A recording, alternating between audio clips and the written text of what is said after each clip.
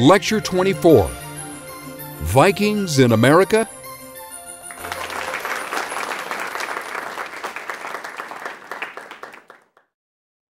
Another of the rich sources for the myths of the Germanic heroic age are the Norse sagas, the sagas of Norway and Sweden and of Iceland, which sing of the age of the Vikings, that period between 793 A.D. and 1066, in which the Vikings raided far and wide, carried out savage blood feuds against each other, and then in their long ships terrorized Europe from the Isles of Britain all the way to Constantinople. And in the meantime, Vikings also discovered America. To understand that, I want you to go back with me to the summer of 1960. And we are sailing with Helge Ingstad, full worthy to be the son of Vikings.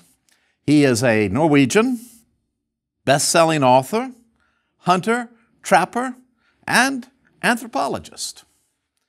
His father was an engineer in Norway, and Helge seemed likely to have a fairly humdrum life.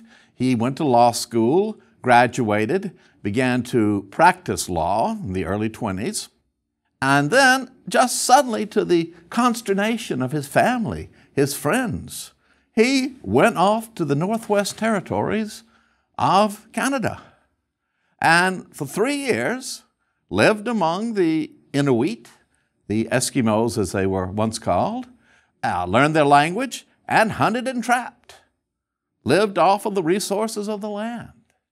When he came back, he wrote in Norwegian a book that was translated into numerous languages. In English, it was called Canada, the Land of Feast or Famine. And it was just an exciting adventure tale of a man who went on a quest, a man who was determined not to let his destiny be laid out in a humdrum fashion, but to seize the chance at adventure, just like a Jason in the Argonaut. And he continued on. He spent more years in various parts of Canada.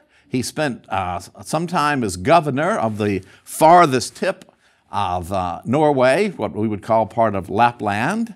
And some of his work as an anthropologist was of enormous importance. He also lived for a while with the Apache Indians in the southwest of the United States. He learned how to use dictating machines to take down the oral traditions in the original language of the Apaches and of the Inuit and other Native American tribes that he lived with. And as in many cases, almost all of the Native American of that tribe who spoke that language as their mother tongue have died off, his collection of these recordings of oral tradition is of enormous interest and plays a crucial role in reestablishing the national ethnicity and identity of some of these tribes. But now, in 1960, he's on another quest. Now, he is already 61 years of age. He will live on to be 101 years of age. He's 61 now, well off because of the sale of his books, and he has decided he is going to find proof that Vikings settled in America, or at least discovered North America. And this was largely looked upon as a crackpot idea. Going back into well in the 19th century, at various times a local newspaper, generally from some small town, would report that a Viking helmet had been discovered, or a Viking sword, or that there were carvings that were interpreted as the special alphabet of the Vikings, the runes, which the Vikings believe had a magical significance. In fact, there is even such a set of Viking runes in Oklahoma.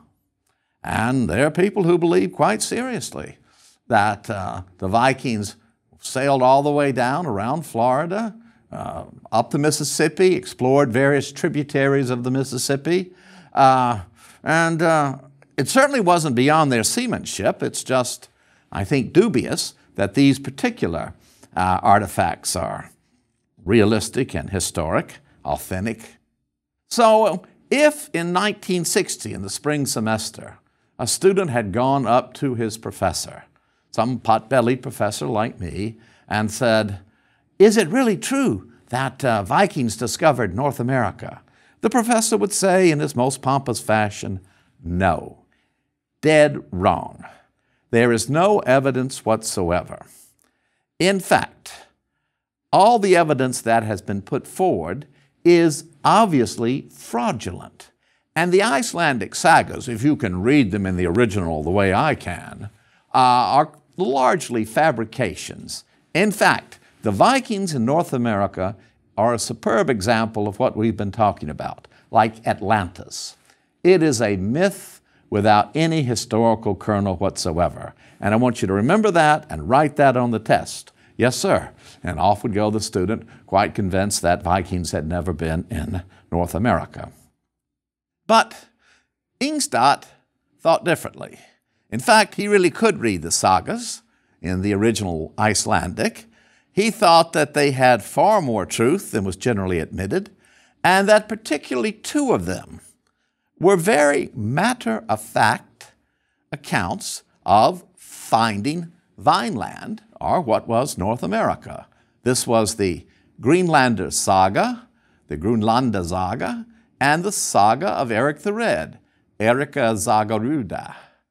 And he thought that they established that somewhere in the northernmost regions of North America, Vikings had landed and settled for a while. Thus, being a superb seaman with his boat, he was making his way up the coast of North America, exploring various inlets and coves, or going up rivers that ran into the ocean. And he had finally come, by June of 1960, to the very tip of Newfoundland, right where Newfoundland looks over to Labrador. And he pulled his boat into a little fishing village, a little marina there, and got out. And a gentleman walked down to him and stuck out his hand and said, "I'm Decker." "Who are you?" "I am Ingstad." "Yes? Where are you from?" "Norway." "Norway? What is it a Norwegian doing in our little fishing village here in Newfoundland?" "Well, I tell you what I am doing here. I am traveling all along the coast of North America because I believe that we can find evidence that Vikings settled in North America." "Oh, I've heard about that. That's nonsense, isn't it?" "No, I don't believe it is." "Well, what would be evidence that they were here?" "Well, I think you could find archaeological evidence." "Archaeological evidence? What do you mean?" "Well, I just wonder, and I ask this everywhere I go, and I haven't gotten a good answer yet. Is there anything here in the village or nearby countryside that looks like a hill, but a hill that's out of place? Maybe the land is flat like these meadows here, and one or two or three of these are rising up." "Oh, you're talking about barrels. We're not that ignorant up here." "Sure. This is interesting you ask this. Now, my ancestors founded this little village. What's it called?" "Lancy Meadows." "Oh, I thought from my chart it was Lance aux Meadows." "Yeah, that's what the French called it, but we couldn't go through all of that, so we call it Lancy Meadows." "Okay. So we've always wondered. Come along with me. Let's walk a little bit. See in this meadow right here, these barrels rising up? I don't think they're hills." "Wow, most interesting. Do you ever find anything?" "Well, from time to time, somebody does find like a little iron object. I found something when I was a boy that looked like a needle." "Truly? I'm going to get my wife. And can we buy some shovels and other objects to dig with? I don't know. I don't know. That's my land you'd be digging on. I tell you what, you go ahead and dig there. Just don't tell the government about it, because they'll get up here and they'll cause all kinds of trouble. All right, all right. So his wife, Anne, was a trained archaeologist. She and Helge had met through correspondence. She read his books. She was Norwegian. She read his books. She fell in love with him through his books. And they corresponded. Then they met and dated. And then he was 20 years older than she was, but they married. And she became his helper throughout the rest of her life. He would outlive her. He would live on to be 101 years of age, truly worthy of being a hero of a saga. They began to dig. And in the 7 years that followed, the 7 seasons of archaeological work, so 7 summers, they dug. Now, this was not an attractive place to have an archaeological excavation, unlike digging, for example, at Knossos in Crete under the blue sky. In June, there in Lancy Meadows, the temperature frequently was around 30 degrees. The summer lasted about 7 weeks, but many days you could not excavate because it might even snow in June. And the day he arrived, it had snowed just a few days before, and snow was very heavy on the ground. And time and again, these terrible storms would blow down from the north. I mean, between Newfoundland and the Arctic is nothing but tundra and rocks. And these waves would come crashing in. It would rain for days. So it was hard work, hard archaeological work. But of course, being Norwegians, it didn't seem particularly bad to them, I suppose. And in the 7 seasons that they dug, they uncovered 8 structures that clearly established a Viking settlement. There were houses. One of them had several rooms in it. And there were little shops. There was a blacksmith shop. There was a place to put the workings of the iron that the blacksmith had forged. And there were found a small number of objects.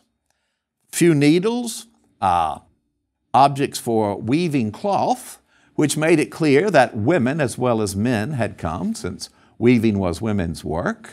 A little stone lamp, enough to show that these were very much the same as you would have found 1000 AD in Iceland or Greenland of the Viking settlements, and also to show that the evacuation had been peaceful. I mean, they had packed up almost everything and just sailed away. So at Lancy Meadows, now a UNESCO World Heritage Site, one of the most exciting archaeological excavations, I believe, of the 20th century, done again by an amateur who went where the professors said there's no chance whatsoever of finding any traces of Vikings, just the way the professors had said there's no chance of finding any evidence of Troy. So it's a World Heritage Center. The Canadian archaeologists have continued the work. It is beautifully restored. It has even enactors there that dress up like Vikings and show you how they lived. Much of their food came from salmon, for example, and it's just a real picture of this settlement on the far fringes of the world. So how did the sagas lead Helge Ingstad there with his wife to excavate? Because as Schliemann believed in the historicity of Homer, so Helge Ingstad believed in the historicity of these Norse sagas. Now, the Norse sagas are part of the same tradition as, say, Beowulf. They were originally orally composed, sung around the hearth of a Viking war chief. They are in the Icelandic language and originally in Old Norse. Icelandic, Norwegian, Swedish, and Danish were once essentially the same language, Old Norse. But Danish, Swedish, and Norwegian have considerably modernized and changed. The Icelanders, for a long time, largely separated from much of Europe, and then in more recent generations, since they have become independent, on purpose, have kept their language as archaic as possible. When a new word like, let's say, military term, tank, needs to be added to the Icelandic language, they don't say tank, they make it into the Icelandic word for iron dragon. So these sagas preserve stories of blood feuds, and the blood feud was essential to the definition of a Viking man. If someone killed your relative, you not only had to kill that man, but several of his relatives. They, in turn, had to kill you and several of your relatives. Then your son and several of his friends, relatives, had to kill them, and so it went on.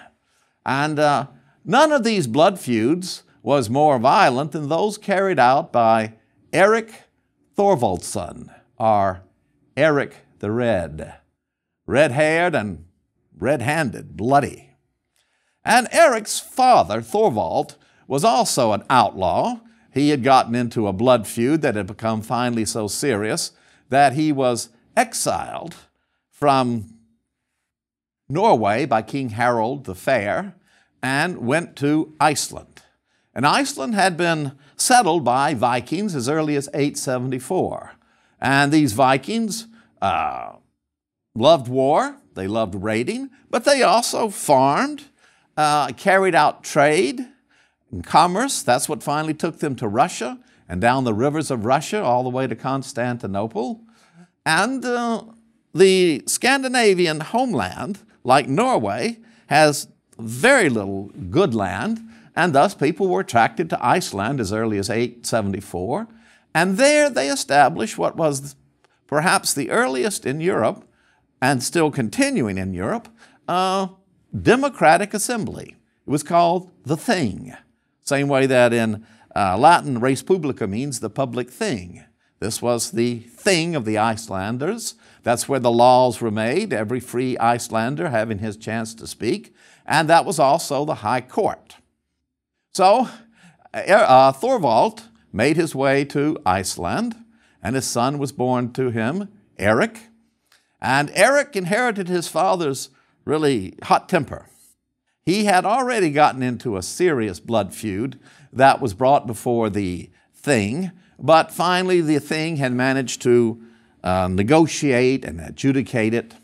And then Eric got into trouble because he loaned something to a neighbor. Eric had quite a large farm there in Iceland, and his nearby neighbor was Thorgest.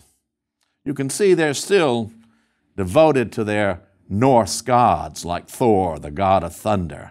So Thorgest was the neighbor, and Eric had a special set of roof beams that may have been handed down through the family. And this is not something you would go and buy at the local lumber yard. These were ornate, beautifully decorated with paint and some precious stones, and he loaned it to his neighbor. Then went back and said, "Can I have my beams back?" And the neighbor said, "I don't know what you're talking about." So Eric killed him and killed several of his relatives. And this time, well, this was your second time you were out. And so the Thing in 982 sentenced Eric to 3 years of exile. Well, he went off to west, just sailing out on a quest. And there he discovered a large island, most of it glaciers and icebergs. But as he sailed on around to the southern coast, he found 2 inlets. It was green. There were meadows that would produce crops. So he became a real estate salesman and went back to Iceland and put out advertisements that there was land to be held in Greenland. Well, he said, that sounds a lot better than Iceland. I don't know how you sell any land here. So settlers went to Greenland, and Eric had a large farm there, and they had a nice family, like his son Leif the Lucky. And sometime around probably 990, one of the local merchants, Bjarni Haraldsson, was sailing back and forth between Norway, Iceland, and Greenland. And his father had moved to Greenland, and Bjarni liked to spend one season with his father in Greenland and then one season back in Norway, and he had become fairly prosperous at this. So he was sailing from Norway to his father's home in Greenland and was blown off course. Now, the Vikings were remarkable seamen, and their ships are some of the most amazing ships ever created. They're long ships, up to 95 feet long, able to pull into a river with no more than 1 meter of water. And then they're merchant ships, able to carry 24 tons. They sailed largely through an instrument they had that could enable them to determine latitude. And they had an elaborate set of nautical guides that told them at which latitude and at what time the sun rose and set on each day. They may have had a compass, though that's debated. And so, as long as they had the latitude, they could sail. Well, Bjarni fell into a fog, got lost, came back, and when the fog lifted, he had blown far to the west, and his men with him said, "Look at that land over there. Look at all that timber. Let's go cut it." Bjarni said, "No, I want to go home and see my dad." So he went home. But he told people what he had seen, and Leif Erikson said, Eric's son said, "Well, he should have gone in there. That might be a great economic opportunity," because the Vikings loved above all making money. So Leif asked his father to join him, and his father agreed, but as he was about to go down to the ship to sail off, his horse slipped, and Eric fell and said, "This is not meant for me." So Leif sailed off, and they sailed west and west and west, and they came first to a land with flat rocks, Helleland, perhaps Baffin Island, almost certainly. Then Markland, that was getting on further down the coast of Labrador, and we can still see today the white sandy beaches described by Leif Erikson. And then they came to Vinland. They pulled into a cove and found the rivers filled with salmon, lots of game like moose. And for 2 days, the foster father, Turker was his name, of Leif Erikson, the man who had taught him how to be a sailor, was missing. And finally they found him, and he was originally from Germany. And he was so drunk he was speaking German. And they said, "How did you get drunk? And please speak Norse so we can understand you." He said, "This place is full of berries, grapes. I've made wine." "You can't make wine. Look, I come from Germany. I know what grapes look like." And sure enough, it was Vinland, the land of the vines. Well, they wintered over there, spent the winter there, and then sailed back with a large cargo of lumber, always in big demand in Greenland. And after having wintered there for that year, Leif went back, and his brother Thorvald said, "I'll lead an expedition." So Thorvald, also the son of Eric, sailed over, taking with him several ships.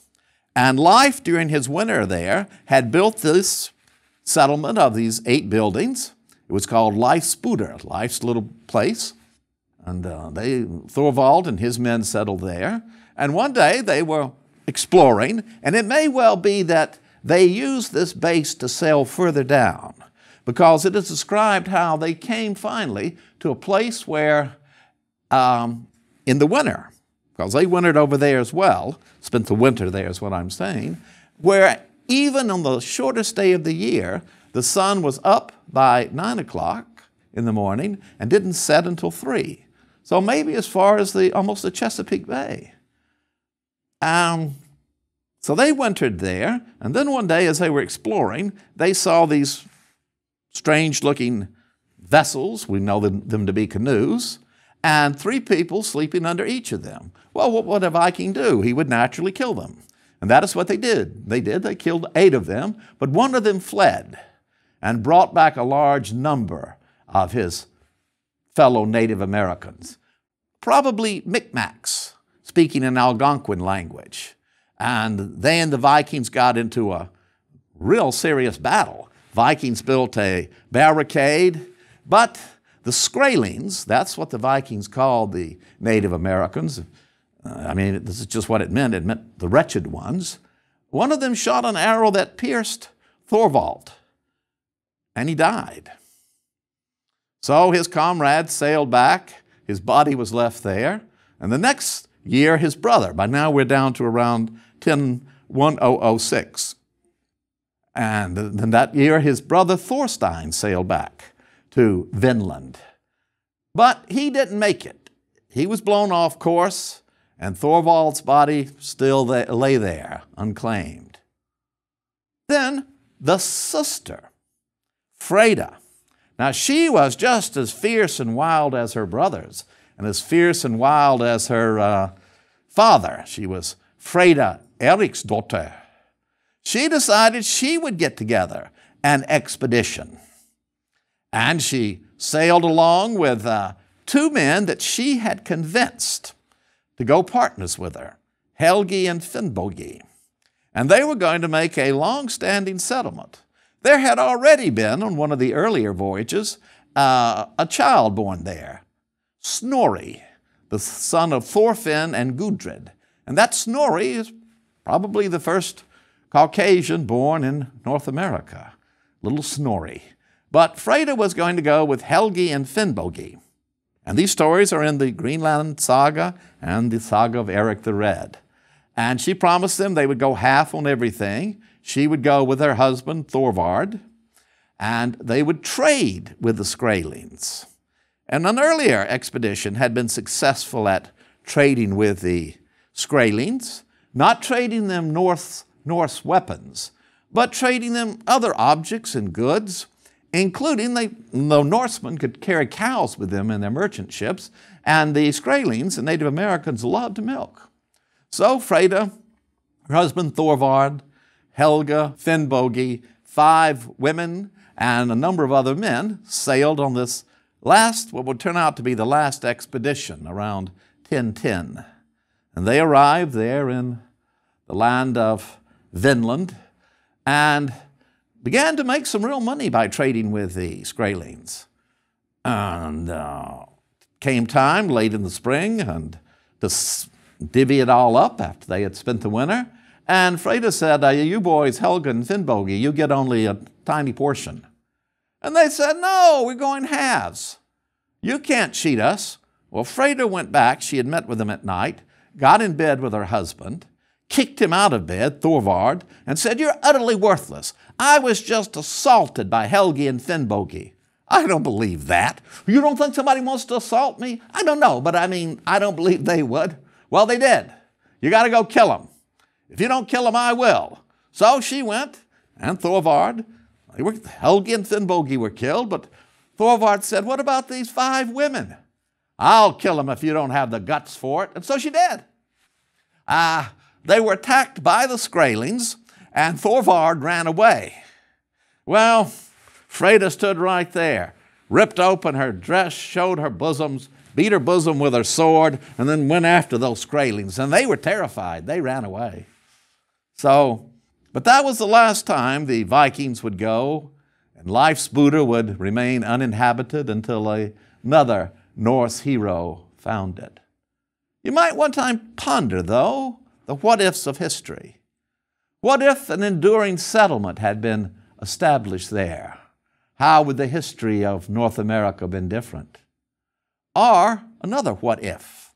Because clearly, the Vikings did not come back because the Skraelings were so ferocious and numerous.